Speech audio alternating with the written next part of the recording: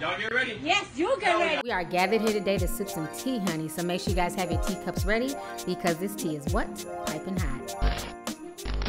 Hey you guys, it's your girl T. So I want to come on here and talk about a lot of stuff that went on today on social media. So if you guys don't know, this morning I Stand With Khalif was trending all over social media. If you guys remember back on my news channel, I covered his case extensively. And it was just really disturbing. You know, he was locked up for a backpack. He was locked up for a crime that he did not commit. And he ended up spending 3 years in Rikers Island because he didn't have bail money. And then once he ended up getting out, he spoke about reform. And, you know, he basically shed a light on this because some of us are so far removed from situations like that. You know, we don't live in New York. We don't live in the Bronx. You know, we don't really, you know, deal with the criminal justice system. So me personally and other people like me had no idea this was going on. And I learned so much from Khalif Browder's story. And like when he committed suicide, I took that to heart.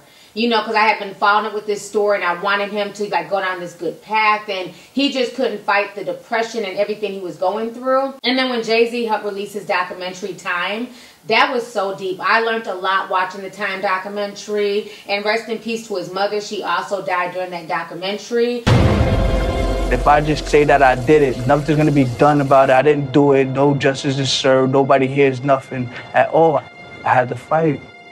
So, you know, 3 years later, a documentary later, and nothing has really changed. So now people are putting a plan into action to help get reforms with these jails, and they're saying that nobody should be locked up because they don't have bail money, especially when it's a non-violent offense. So Ibra in the morning, Khalif Browder's brother, and so many other people were tweeting this morning, I stand with Khalif Browder, and basically trying to get the criminal justice system to change out there in New York and around the country, okay? So I thought that was just really good. It was very motivational just to see all that happening this morning. And then later on in the afternoon, Kim Kardashian and Alice Johnson started trending, okay? Now, I've been following this story about this whole Alice Johnson situation and Kim Kardashian for months now. And when she went to go visit the White House last week, I followed the story. I did not want to do a video. I didn't want to talk about it until there was some type of outcome. I saw a lot of folks clowning Kim. There was a lot of jokes. The New York Times and the New York Daily Mail were dead wrong for, you know, the story that they ran.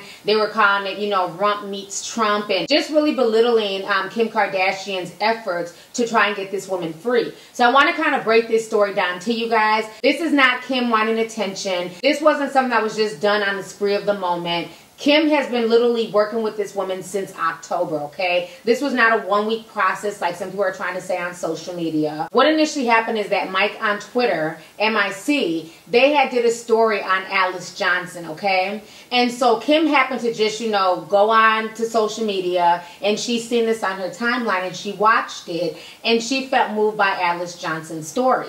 If you guys don't know, Alice Johnson is a 62-year-old grandmother, and basically she made some wrong decisions in her life. She chose to get into the drug game. And she was caught, and they gave her life in prison without parole, okay? This woman didn't kill anybody. She didn't blow somebody's head off. She literally got caught with cocaine, and she ended up getting a life sentence, okay? So when Mike was interviewing her, we got to know more about her. A lot of people felt really bad. And she used her platform to say, wow, this is so unfair, because Kim is so far removed from this type of lifestyle that she had no idea that this was going on. And a lot of people are removed from this lifestyle. It's not just Kim Kardashian. A lot of people have not had to be in this situation, so they don't understand what goes on with sentencing and things like that. So since then, she had hired lawyers. She put in work to try and get Alice Johnson free. I want to go ahead and play you guys a snippet of Kim Kardashian's interview with Mike. Go ahead and check this out, and I'm going to come back with the rest of my commentary. I'll do whatever it takes to get her out.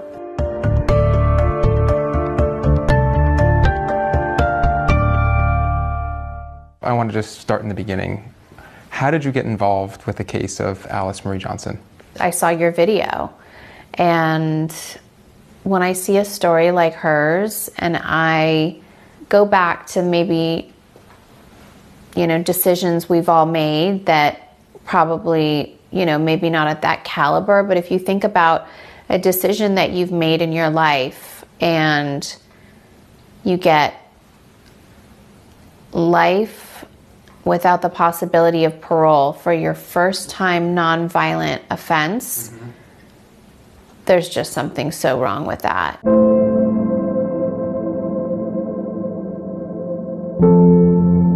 In October of last year, Mike interviewed Alice Johnson from federal prison.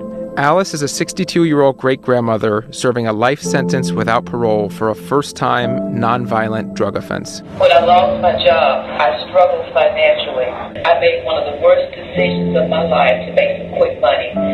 I became involved in a drug conspiracy. When I looked deeper into Alice's case, I got my personal attorney on it, Sean Chapman, who I've known for 2 decades now, and we're on a mission now. We want to do anything that we can to get her story out there. She spent over 2 decades behind bars. I think that she really deserves a second chance at life. And why do you think, of all stories, this one spoke so personally and deeply for you? You know what? You can see through in your video Alice's character. And you guys painted a really good picture of her, showing her family life and showing her amazing support system that she has at home. I just had a great grandson. I've been sad. Both of my parents have passed away. I was not able to be by either of their sides in their final days. That really hit home to me, that she is just missing out on so many milestones in her family's life, just missing out on life.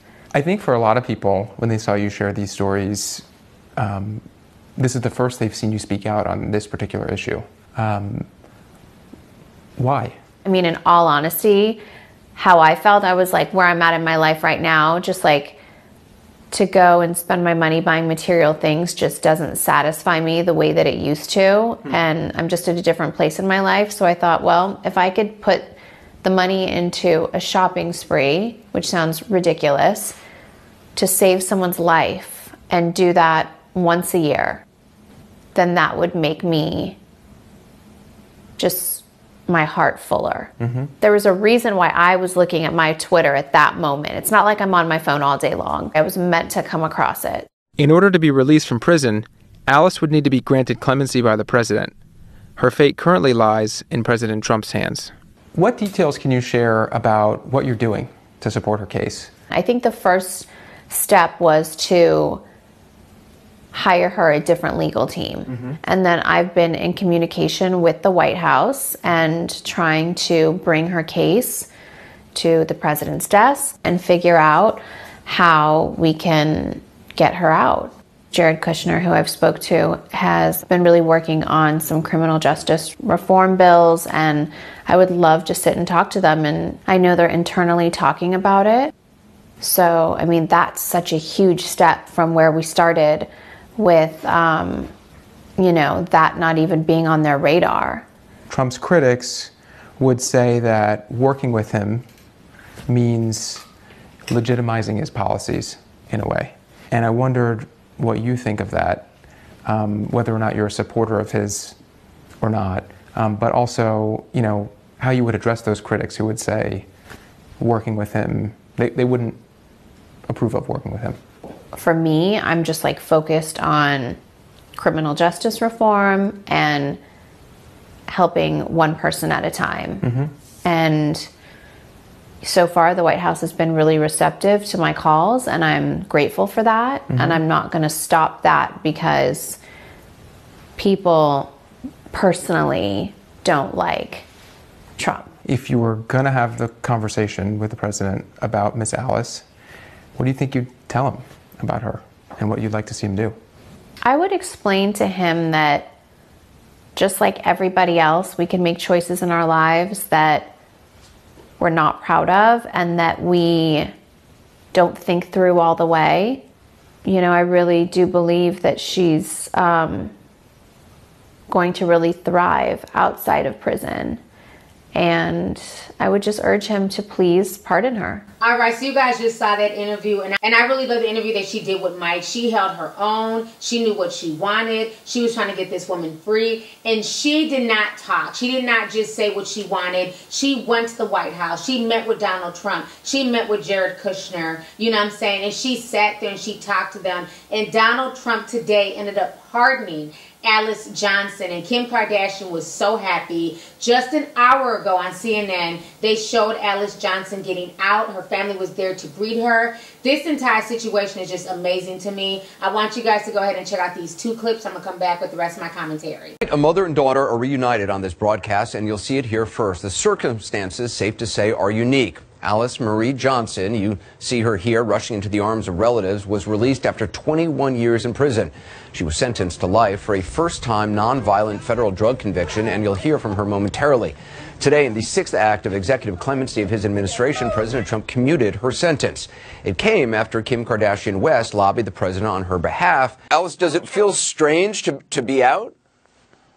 Yes, I have not been in a car without handcuffs in almost 22 years. And have you had a chance to talk to each other? To Trutessa? Yes. Yes, I spoke with her shortly with the attorneys. Well, I don't know Trutessa, if you want to use this opportunity, if there's anything you want to say to your mom. Hi, Mom. I'm so glad to see you out. I'm looking at the video of you running out. I wish I could have been there. Oh, you were there with me. I always imagined myself as being there, but I'm so glad to see, whether I'm there or not, I'm so glad to see that you got out today. Oh, I'm so happy. I'm excited to see you. I tell you, that was the best sight I believe I've ever seen in my life, was to see my family out here today. I felt like I was flying, not running.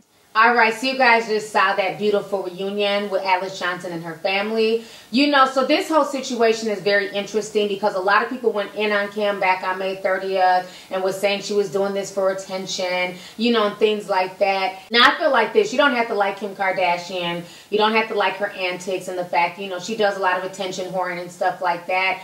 But again, you have to separate different situations, okay? I may not like her, you know, posing on the internet naked and doing, you know, attention whoring things. But in this instance, I can give Kim Kardashian her props. What she did was genuine. It was from her heart. And if I can give Jay-Z props for shedding light on the whole Khalif Browder situation and, you know, putting out that documentary and bringing light to a situation that I really didn't know existed until I watched that documentary, because I did not understand how somebody could just, you know, be in jail and not have bail money and, you know, how, you know, for a backpack. I just didn't understand how that could happen. And Jay-Z broke that down to me. So if I can give Jay-Z props for what he did in the Khalif Browder case, and how he brought attention to that, I can definitely give Kim Kardashian her props for using her celebrity, using her relevance to go to the White House, to talk to Donald Trump, and to get this 62-year-old grandmother free for a wrong decision that she made. You know, one thing I've learned over the years, which is growing up, especially growing up in the inner cities, in the hood,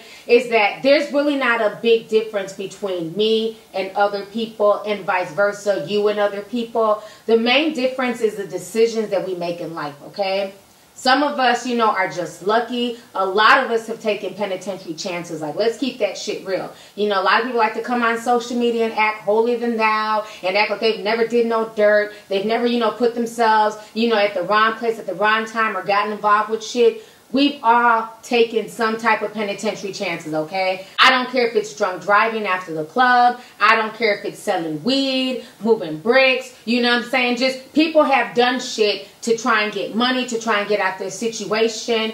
And, you know, the only difference between you and somebody who's on the inside is basically a decision. Some of us made the right decision, some of us made wrong decisions, and some of us were just damn lucky, okay? Let's keep that all the way 100. Because I also see some condescending comments saying, oh, well, she did the crime, she deserves the time, who cares, you shouldn't sell drugs. It's very easy to sit on your high horse and say what you shouldn't do, but again, a lot of people have done criminal shit, but they just haven't gotten caught, okay? A lot of people have done criminal shit, and they're sitting in the White House, they're sitting in the government, and things like that. So it's very easy to judge.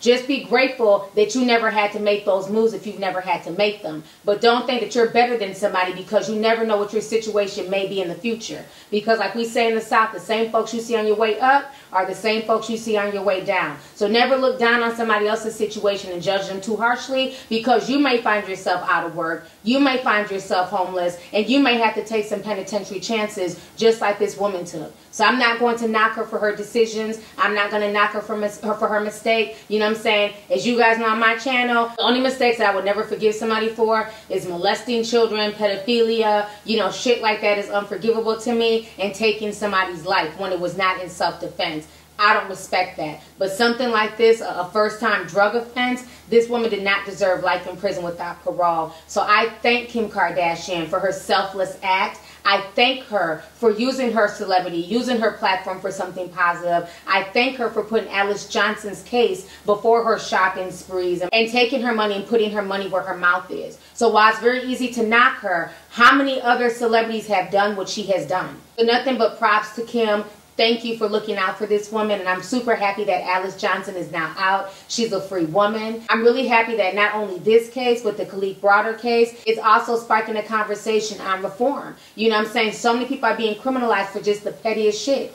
You know what I mean? You got people who are making juvenile mistakes and they're going to adult prison getting 2, 3, 4, and 5 year sentences at the age of 15 and 16. So they're not playing out here with people. You know what I'm saying? They're trying to fill that prison industrial complex. So you need to make sure that you are making the right decisions, and you need to realize that whatever you get yourself involved in, you have to know the consequences that are coming behind that, because they're not playing. And until these reforms are put in place, until these laws are amended, until things are fixed with this broken ass criminal justice system, you need to be very, very careful, okay? So I'm just really super happy that Kim Kardashian did the right thing in this case, and I'm super happy that Trump did the right thing and he pardoned Miss Alice Johnson.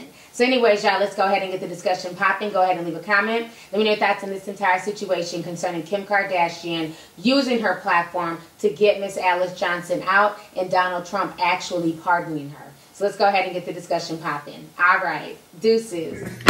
Next game! Hey you guys, it's your girl T, and I hope you really enjoyed that video. If you want to know more about my look of the day, or if you want a way to contact me concerning advertisement and sponsorship deals, definitely feel free to click my description box. There's plenty of information in there. Please stay tuned for the next video. Talk to y'all later.